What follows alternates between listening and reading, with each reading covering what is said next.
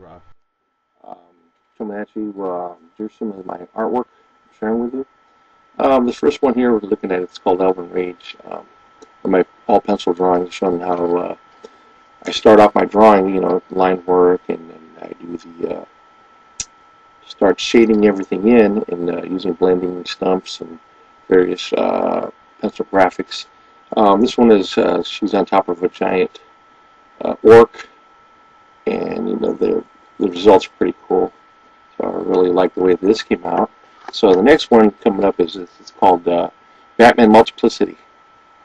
So I wanted to do a piece with all different types of Batmans from different, I guess, dimensions, Earths, whatever. Green Lantern, Batman, you name it. So I was planning to do it all in Prismacolor pencil, but I decided to do it in digital color, as you can see.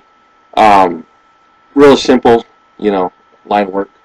Not too much detail. I wanted to do all the colors digital and have all effects and everything, and they're shaded in, not overdo it. So, you can see the results are coming along pretty cool. I kind of like the way he did it. I think I'll probably update a little bit, put a little more texturing in there. But, quite well pleased with it. Sometimes I don't like to go back after I do something. Next piece is coming up. It's called Call to Arms. This is the first one. This is my story about my elves. This is the Goblin Queen. This is all Prismacolor artwork. Uh, I love Prismacolor markers, and they just have different, just cool colors. I like the way they look. This is pretty cool. I like doing the composition was pretty good.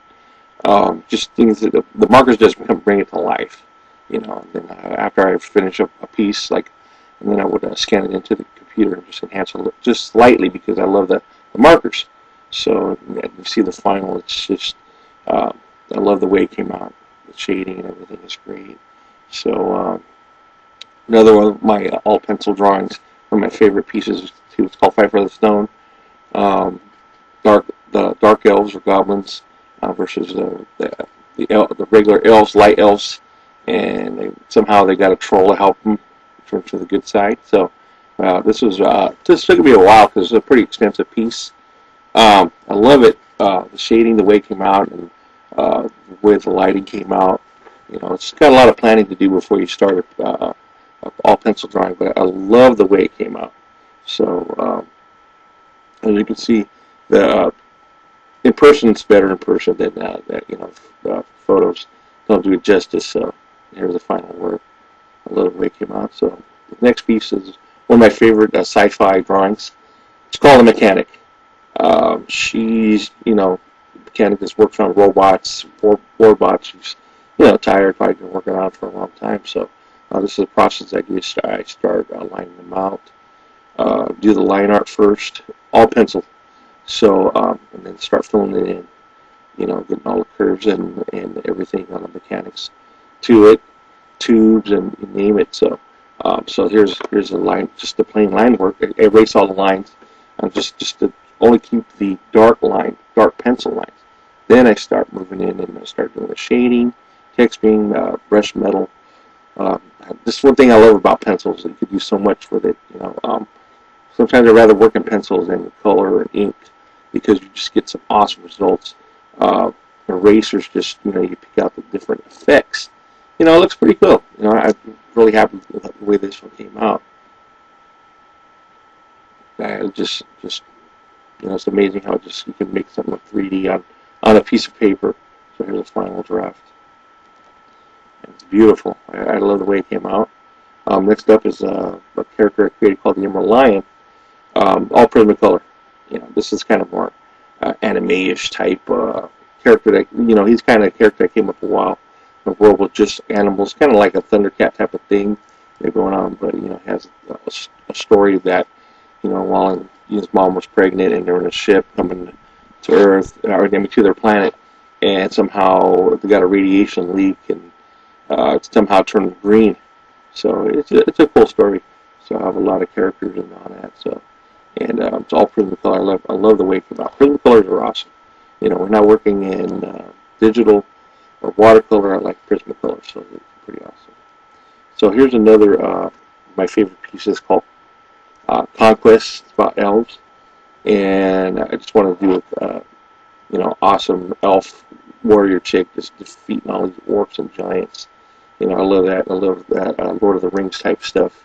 You know, I'm doing different types of armor and just enhancing with just a pencil erasers. You know, and it's so amazing what you could do with it.